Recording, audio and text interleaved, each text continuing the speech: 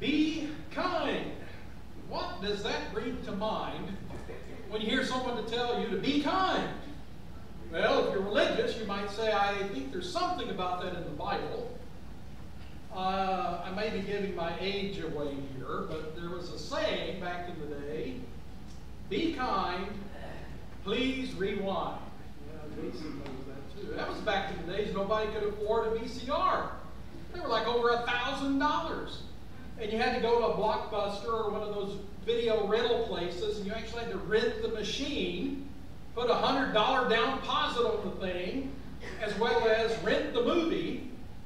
And then you had, of course, go uphill the entire way there and back in the snow. Well, no, I guess it wasn't that bad. But be kind, please rewind. So all the tapes said that because nobody wanted to go rent a movie, have the tape ready to go, have their popcorn, they pop it in the machine, and it's all the way at the end. And so you got to rewind it yourself to wait till it gets to the beginning so you can watch the movie. And so the store wanted you to rewind it before you brought it back so it would be ready for viewing for the next customer. And that was viewed as an act of kindness. Now, I don't know how much people really sold on kindness. It may be that the word kind just rhymed with the word rewind, right? But it does bring to mind that kindness is going to take more than just the word. We have to have some understanding of how kindness works. What does it look like? I've always held the door open for people as long as I can remember it. It's not a male-female kind of thing. We live in an age where there'll be some women who'll be upset.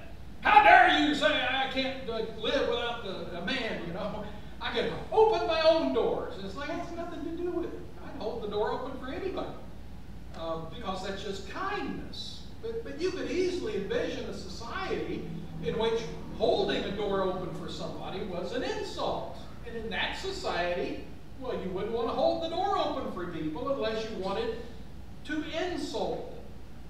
And so we'll give some thought to some of these things. But the thing I really want to begin on is I suspect, this is the danger of all preachers, you assume people struggle with the same things that you did when you were younger, and you learn better, so you want to try to spare everybody else making the same mistake. But is kindness not just a synonym for gentleness or niceness, something along that line? Just an attitude, some kind of positive disposition that we have for people. That is not what the word means. It may mean that in English, but when you look at the fruit of the Spirit, you notice gentleness is included in the list along with kindness. And so either we're just getting redundant, and some preachers do that. I don't know if the Holy Spirit does without purpose. But it is actually because the word has a little bit different meaning than that. Now again, I readily concede that we often use the word kindness, and what we really mean is someone is, a very positive and gentle, kindly kind of person, right? So what does it really mean? Well, let's think about the etymology of this word, that is our attribute of kindness that we're going to be talking about here. And I want to start with the English word. Now, that's just because I'm fascinated about words. You do realize there are other English words that we spell exactly the same way, but we tend to think mean something completely different. Like, what kind of pie would you like? Or what kind of dog is that, right? And that's a completely different kind of kind, but it's not. In fact, it is directly related to the meaning of this word in English. The idea being that kindness is a reflection of how you treat your own kind. And that reflects a culture in which, hey, these are my people. And when I'm with my people, I treat them nice. I treat them well. Those people over there, they don't deserve it. Right? The word kin, as in kinfolk, it's related also. These are my kinfolk. These are my kind of people. And so kindness originally had this idea of how we treat them.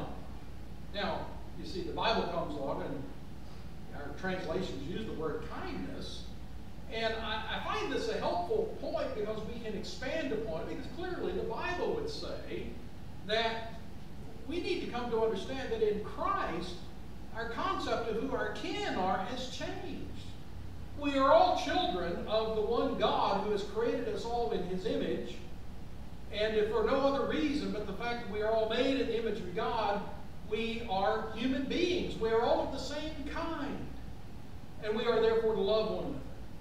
And if that were not enough, the fact that Jesus Christ died for every single person, without exception, those are the kind of people that we're talking about. And so our parameters of our kind has really been expanded in Christ. There is no such thing as this kind versus that kind. We're all the same kind. And so maybe that'll give us a way of thinking about how should we treat one? How would you treat your family? How would you treat your own kind? Well, basically, it's the golden rule. Treat other people the way you would like to be treated. That is ultimately going to be the definition of kindness that we're going to see this evening. But there is also, of course, this Greek word that we have that we're working with here. Because the New Testament is written in Greek, not that you get all fancy and Greekified, but it's not always going to be apparent when the same word is being used in different passages. And so I want to start with a basic idea of what the Greek word was. And it actually has the idea of what is useful. And so what is good in that sense? Not good in terms of moral goodness versus moral evil, but what's useful, right? So you think of Jeremiah chapter 24, when Jeremiah has the vision of the good figs and the bad figs. Again, these are not morally good figs and morally evil figs. These figs that are useful, that they're good to eat, and then figs that are not fit for that purpose. And so I want to begin in Philemon chapter 1, because this is the term that Paul uses to talk about Onesimus. You remember the slave of Philemon. And so he says in Philemon, verse 10, I appeal to you for my son Onesimus, whom I fathered in my imprisonment, who previously was useless to you, but now is useful both to you and to me. And so this idea that he's a useless slave, now a useful slave. It's the very word we're dealing with here that we often translate as kind. He was a kind slave, an unkind slave. But clearly, it's not talking about a positive disposition and being gentle or nice or something like that. It is what is useful and what is not useful. Paul uses this word 2 more times in 2 Timothy. In chapter 2 to talk about vessels that are useful for the master's service. And in chapter 4 he says for Timothy to bring Mark to him because he finds Mark useful. And so there are several places where you can see that usage, that meaning of the word coming through. But I do think it is appropriate for us to use the word kind, as most of our translations do, to translate this term, as long as we understand what kind of kindness that we are talking about. And so to get there, let's go back to Psalm 34. Psalm 34. Now, most of the time in the Old Testament, that is, when it was translated from the Hebrew into the Greek, this is the Greek word that is used over and over and over again to describe God. And so notice in Psalm 34, and we'll pick up in verse 8, taste and see that the Lord is good. How blessed is the man who takes refuge in him. Fear the Lord, you his saints, for to those who fear him there is no lack of anything. Young lions do without and suffer hunger, but they who seek the Lord will not lack any good thing. Come, you children, listen to me. I will teach you the fear of the Lord. Now, did you hear the word kind in any of those verses? Because it's not there. Because the Hebrew word that is used here in this verse, particularly in verse 8, taste and see that the Lord is good. The Lord is good, right? And when the translators came across verses like this, and there are many of them, dozens of them, they, for some reason, chose this word that gets translated in the New Testament, kind. That they thought that that best summed up what was being described here. Now, is it because Greek didn't have any word for good? No. There's plenty of words for good in Greek. But this word is conveying something particular. Again, it's not moral goodness. This statement in verse 8 isn't, oh, you need to learn and see for yourself that the Lord is a morally upright being. That is not what this verse is saying. What he's saying is, you need to taste and see the good that God has done for you. And it's that sense in which the Lord is good, that he does good, is how we can say it. Now that we know this, well, turn over to 1 Peter chapter 2, and we find that Peter is quoting this passage, referring to this passage from Psalm 34. He alludes to or quotes Psalm 34 several times, a very extensive quotation of it in chapter 3, from verses 10 through 12. But it's also found here at the beginning of chapter 2. Therefore, rid yourselves of all malice and all deceit and hypocrisy and envy and all slander, like newborn babies. Crave the pure milk of the word, so that by it you may grow unto salvation, since you have tasted the kindness of the Lord. And you see how this has been converted now from Psalm 34. Taste and see that the Lord is good. And it's reflected here that how Peter has worded it, phrased it, is using the same word that the translators had used when they translated the Old Testament. And you have tasted that the Lord is kind. You've tasted this kindness of the Lord. And what an amazing thing that is. And so the idea that we need to recognize is all these descriptions of God as being good, it is the idea that God is kind. And again, not that he's a morally good person in and of himself, although that's true. But the point in every one of these verses is that God acts in a way that is good for his people. And so whatever the need is, he meets it. If you're hungry, to do good for a hungry person is to feed them. And if you don't do that good for them, you are no good to them. You are useless for them. But God is not useless.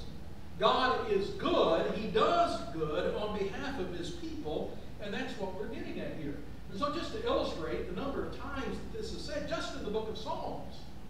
Of course, you'd recognize many of these statements that the Lord is good. The Lord is good. The Lord is good. And again, every single time, it is because of what God has done for his people, for those who fear him, for Israel, for those that are upright of heart. All the other ways that this is described to us in the Old Testament. And again, we'll just sample some of these, the ones I've highlighted, the ones I'll refer to here. So Psalm 25. Psalm 25, what do we find here? In verse 7 and verse 8, both of these verses give us a form of this word. Do not remember the sins of my youth or my wrongdoings. Remember me according to your faithfulness for your goodness' sake, Lord. The Lord is good and upright, therefore he instructs sinners in the way. And so he speaks of the kindness of the Lord, and that the Lord is kind because of the good that he has done for his people.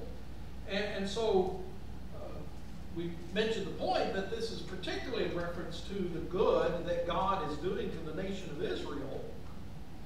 But if you were to step back and say, well, what good did God do for Israel? If you had to boil it down, there is one good that God has done for Israel that overshadows all the other good things that he did. I mean, everything God did for Israel was good. But the great good that he did was he saved them.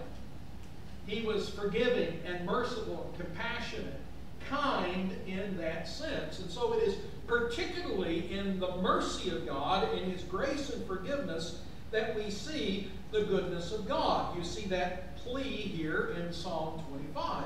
We've already read the passage in Psalm 34 and verse 8. Let's turn over to Psalm 86 now and see what is said here. Psalm 86. For you, Lord, are good or kind, and ready to forgive, and abundant in mercy to all who call upon you. Therefore listen, Lord, to my prayer. Give your attention to the sound of my pleading. Again, you see God acting for the good of his people, and particularly in the context of his forgiveness. And then in Psalm 100 and verse 5, the Lord is good, his mercy is everlasting, and his faithfulness is to all generations. And you find some form of that several times over the next few of the Psalms. And then finally, Psalm 119. And you notice there are a bunch of these verses that are clustered in the 60s, right? And you have one of those Bibles that gives you the Hebrew alphabet.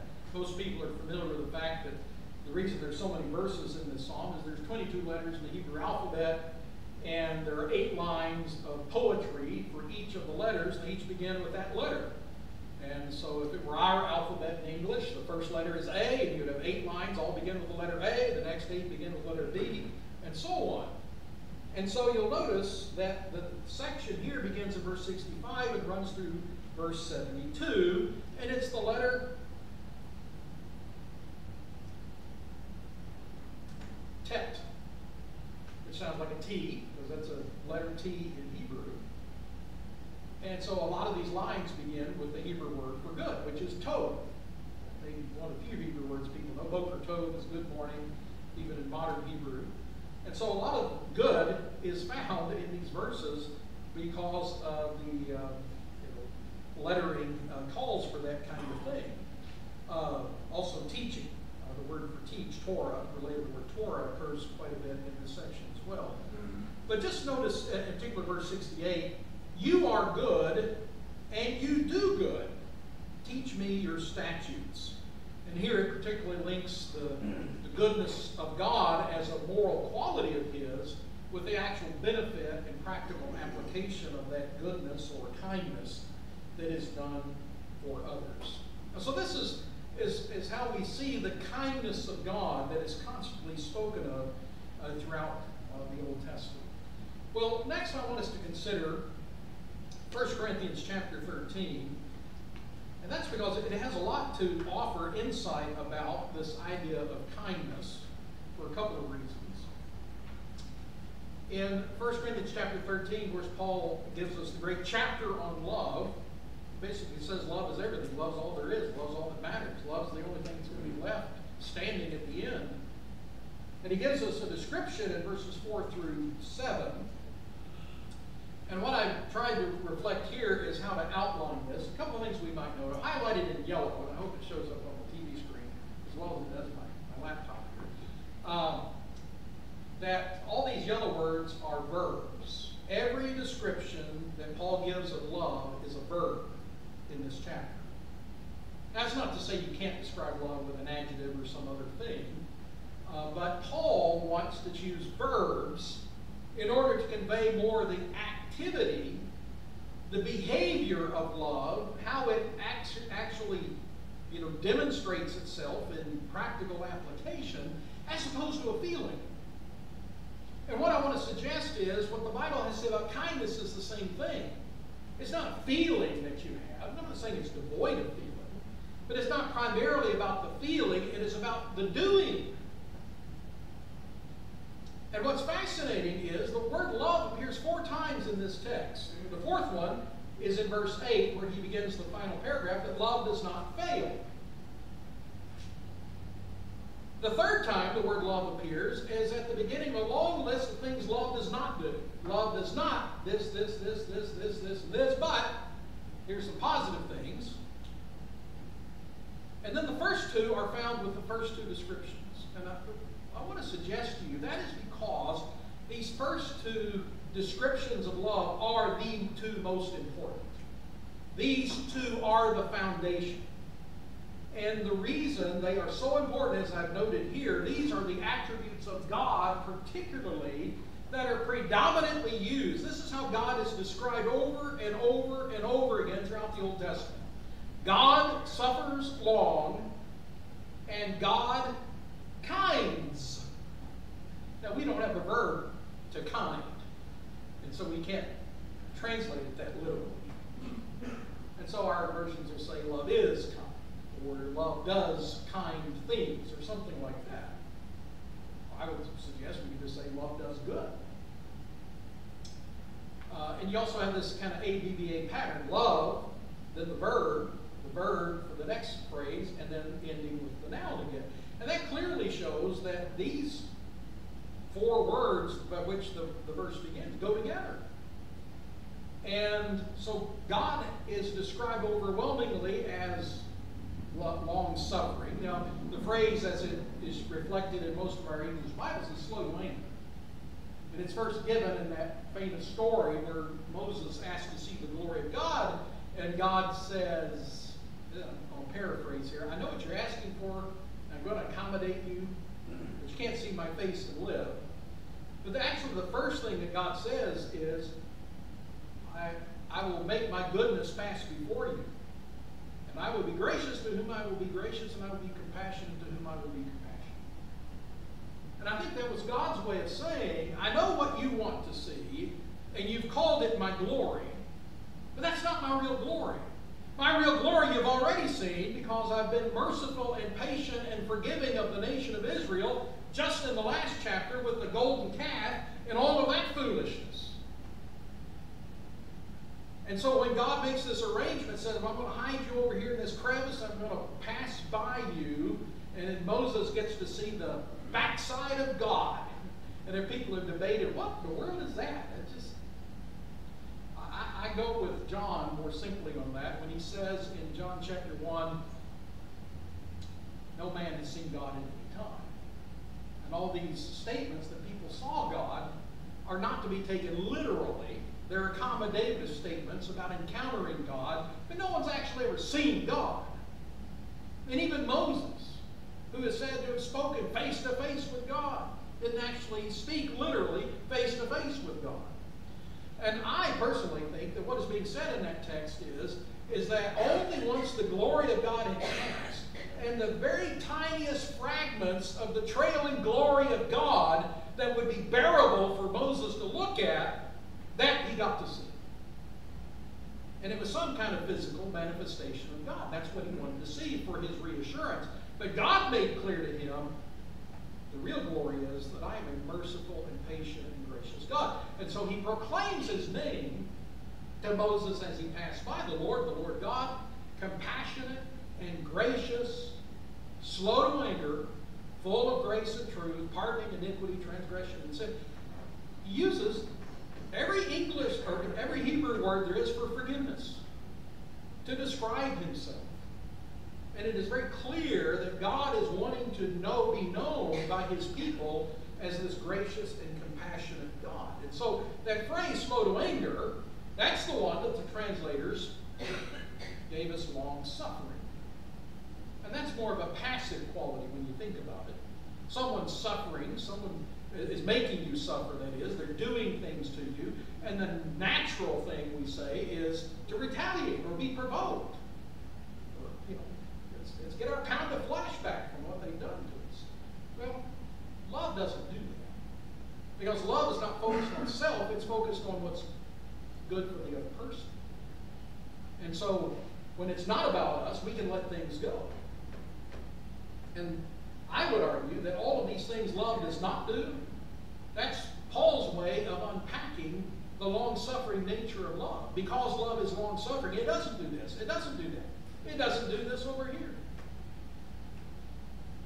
But then the counterpart to that is the more active quality, which is kindness, and that is the active doing of good for people. And I think Paul unpacks that when he talks about the all things that love bears and trusts and hopes.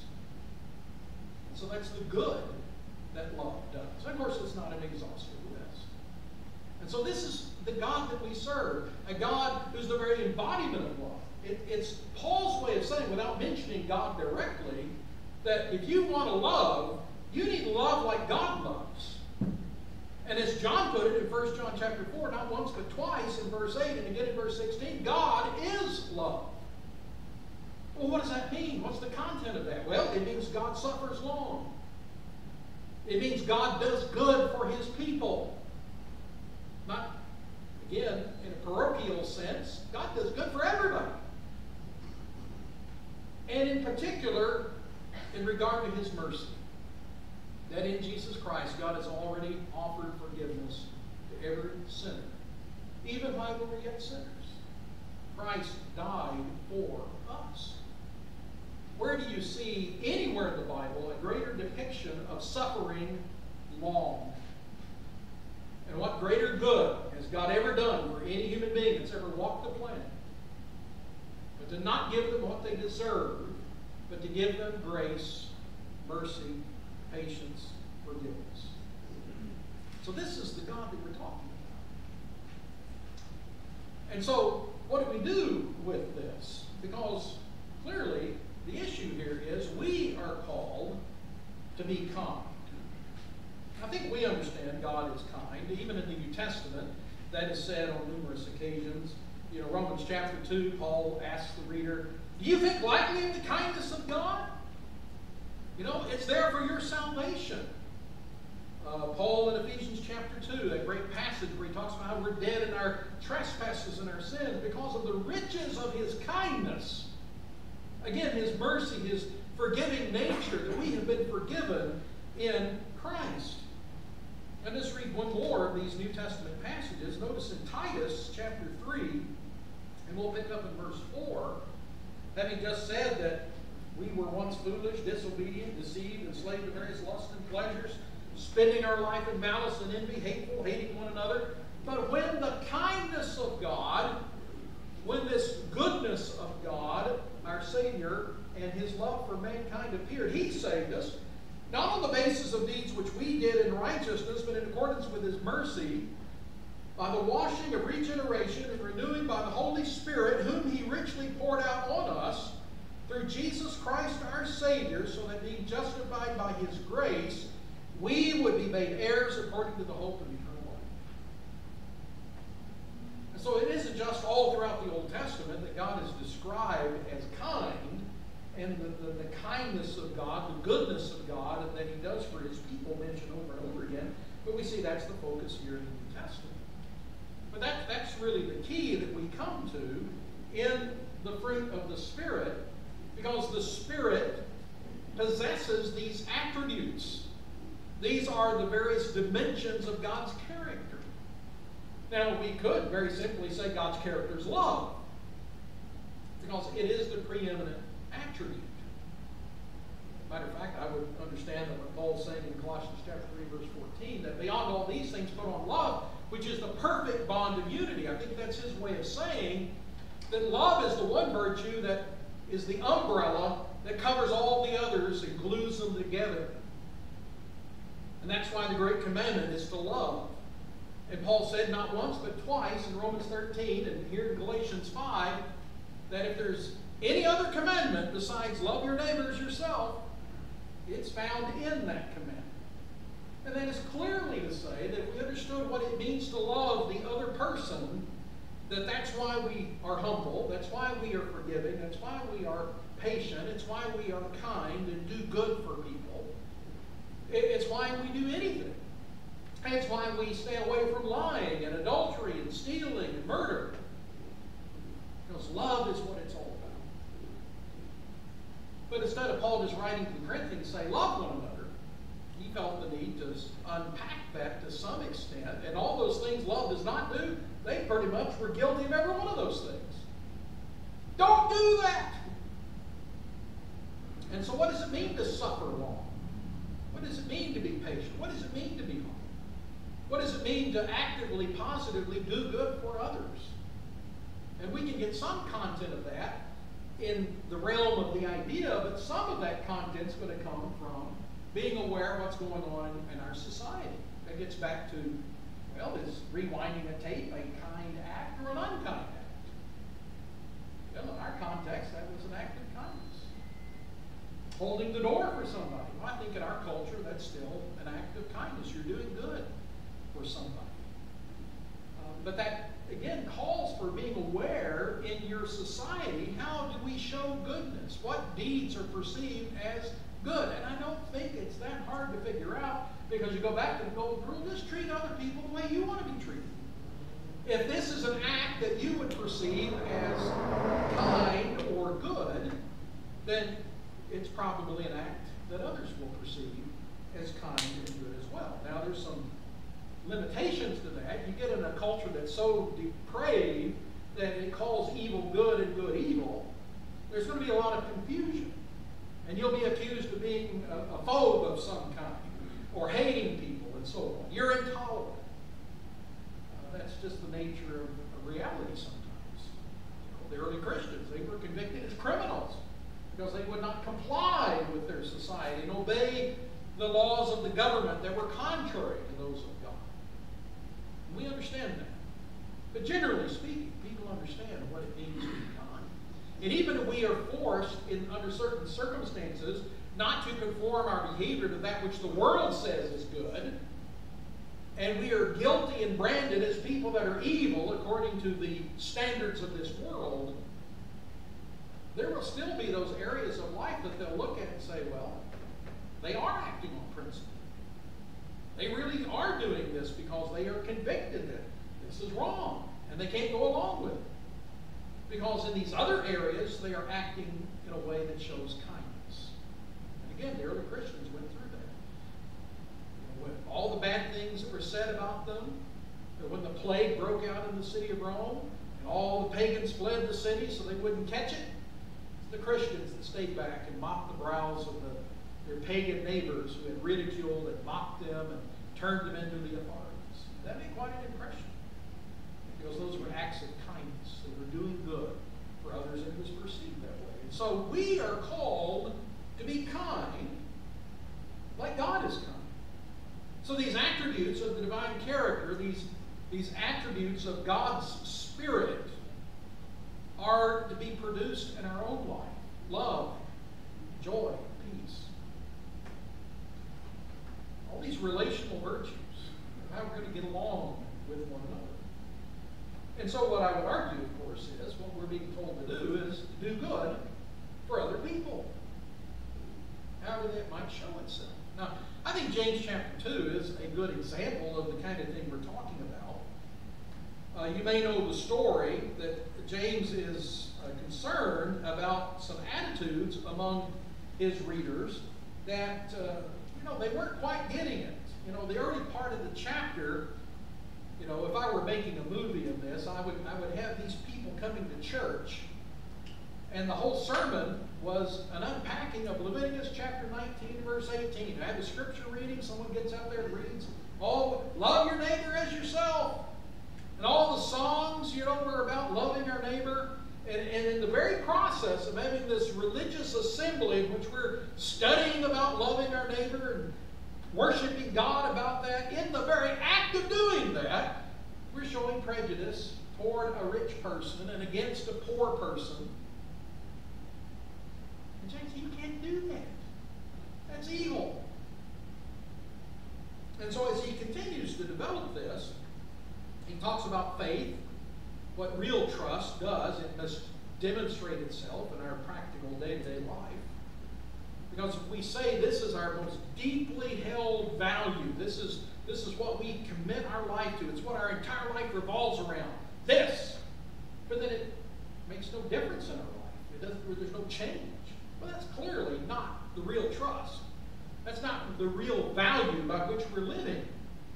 And so any kind of faith that has no manifestation, there's no acts, no behavior that demonstrate that conviction, it's not genuine. And he gives as an example of this, in verse 15, if a brother or sister is without clothing and in need of daily food, and one of you says to them, go in peace, be warmed and filled, yet you do not give them what is necessary for their body, what use is that? In the same way, faith also, if it has no works, is dead, being by itself. Now, we're not told exactly how these people talked when they answered the door. And it's possible they were just as hateful and nasty and, just venom dripping from their fangs,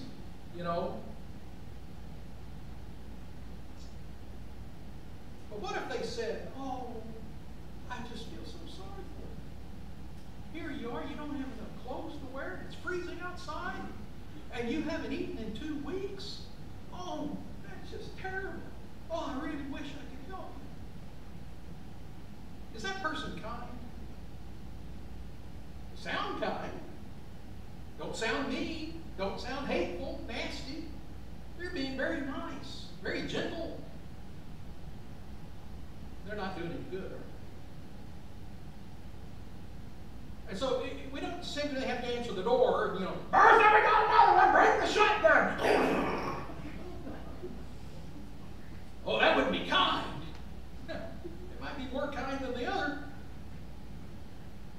Did you do any good for them? That's the question. And we need to do good. That's the point. And so not only do we need to be doing good, but we need to be doing good the way God does good. And of course, we've already made the point. Everything God does is good. Everything we should be good. And it should be for the good of others, not so much preoccupied on what's good for me.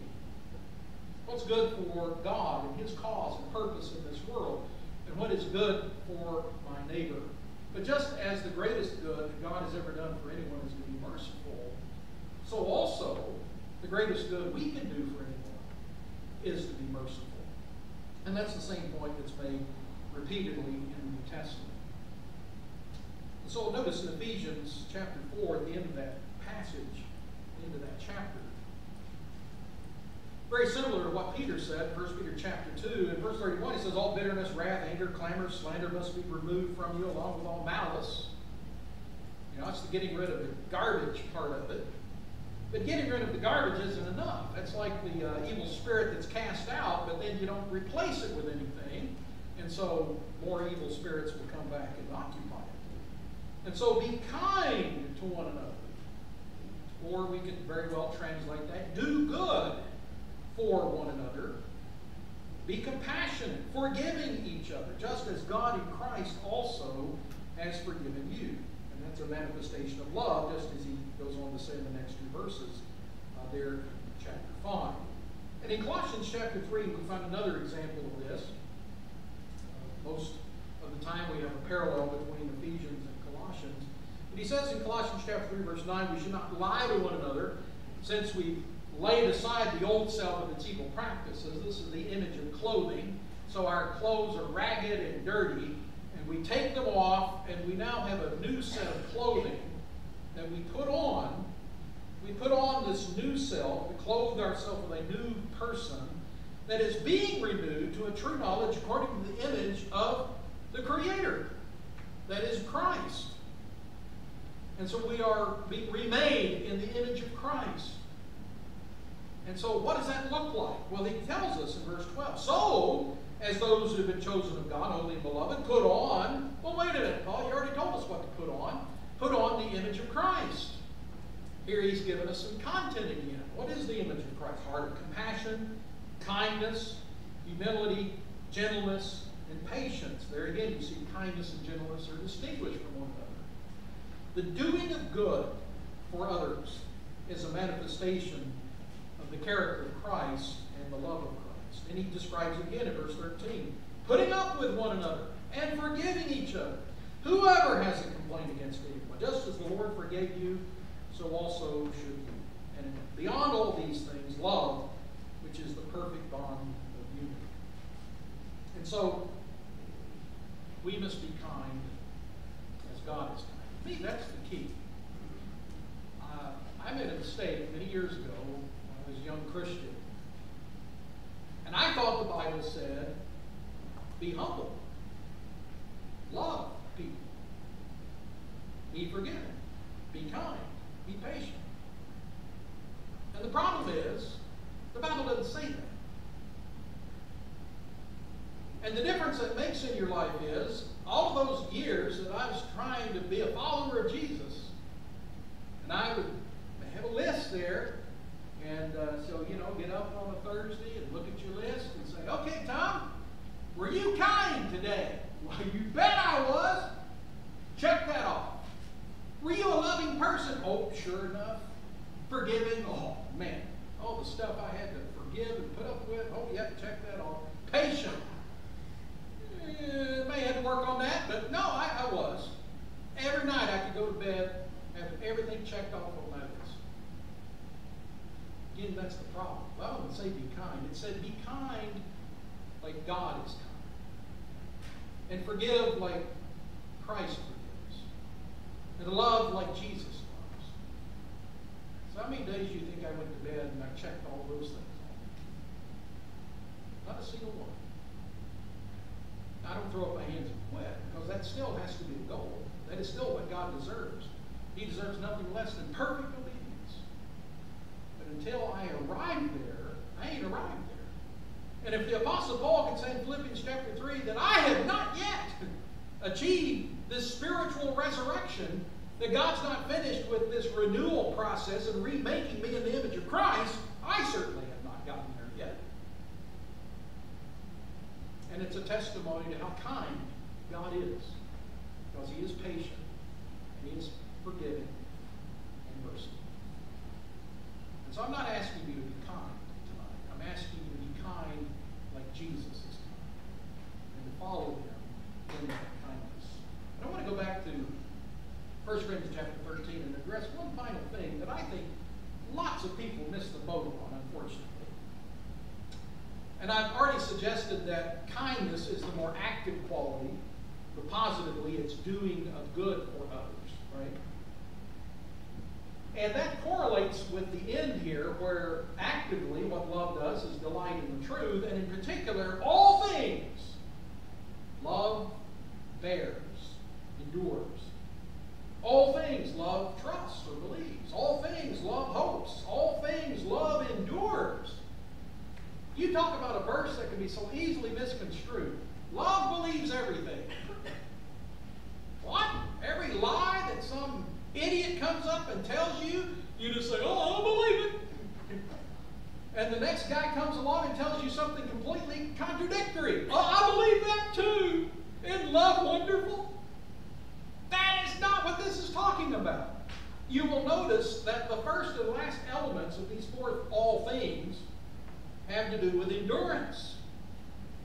They're basically synonyms making the same point. Love sticks with it. And that is a focus on the present. Right now, what do I need to be doing? I need to stick with it. Don't give up. And the two internal elements there are focused on the future, because that's where trust and hope reside. And of course, there's a connection here, because the only way you're going to have the power to get through anything is that you have confidence there's a future. And so when you don't see things going your way, you don't feel like, well, I got to take things into my own hands. God's letting things get off the rails. God doesn't know what He's doing. Maybe there is no God after all. No. The point here is your trust and hope are in God. And that's what keeps you going. And the all things here isn't literally like a direct object. You believe everything that comes along. You put your hope and confidence in everything that comes along. It means always, in every circumstance. In every circumstance, love will endure. Love will not give up. And if it does, it ain't love. And in every circumstance, always, God is the source of our hope and our trust. And it is ultimately our love for God and our love for others that will keep us going. And so I might paraphrase what Paul's saying here is love keeps doing good because love keeps trusting and hoping in God. So once again, He is the source of our kindness. And we only know kindness because we've seen it in God. We only know how to do good for others truly because we have seen the good that God has done for us. Well, we're going to sing an invitation song here. And And as we do so, we can think about this Jesus that we come to remember every Sunday in the Lord's Supper. I often ask people, those that have fancy writing inscribed on their table. I don't know if you have any fancy writing on y'all's table. This do in remembrance of me, or the shorter version, in remembrance of me. And I ask you, what's the most important word? It's the word me. Not referring to Tom Hamilton, but the one who spoke those words, Jesus. The Jesus you're thinking about makes all the difference in the world. And if this Jesus is just a figment of your imagination, what difference does it make? But which Jesus? This Jesus who came and lived a human life. The Creator himself who came into his creation and suffered. He denied himself and he sacrificed himself in order to serve people who didn't deserve it. And that's one important element of all of this. To talk about loving as Jesus loves and being kind like Jesus is kind. Whether people deserve it or not cannot enter into the picture. Because we didn't deserve it. And yet the Lord is still kind and good to us. But there's one final passage that uses this word kind, and it's not going to show up in your translation. In Matthew chapter 11, very famous passage at the end of that chapter about coming to Jesus to find rest. Verse 28, come to me, all who are weary and burdened, and I will give you rest. Take my yoke upon you and learn from me, for I am gentle and humble in heart, and you will find rest for your souls. You might suspect it's that word gentle there that is the word kind. No. For my yoke is easy, and my burden is light. It's that word easy. It's translated easy. But Jesus quite literally says that his yoke is kind. And again, that takes us kind of back to the beginning. His yoke is useful. I'm not saying it doesn't exist. You won't even know that it's there. There is some work involved in following Jesus. There is some sacrifice. It can be hard. And we can't soft sell people in the gospel and make it sound like, oh, it's going to be very simple. But it is useful. And compared to the unrest that we will have without God's forgiveness, without the yoke of Christ, it's a case where being a slave of Christ is a lot more easy on us than being our own master of our own little domain. So that's the invitation that Jesus gives to us. Come to him and find rest, because he is good, he is kind, he has done good for us. And that great good particularly is salvation that awaits us if we would but receive it. So let's think about these things as we sing the song. And if there is some way we can be of help, I'm sure people are here ready, willing, and able, eager to help anyone that can. So let us stand.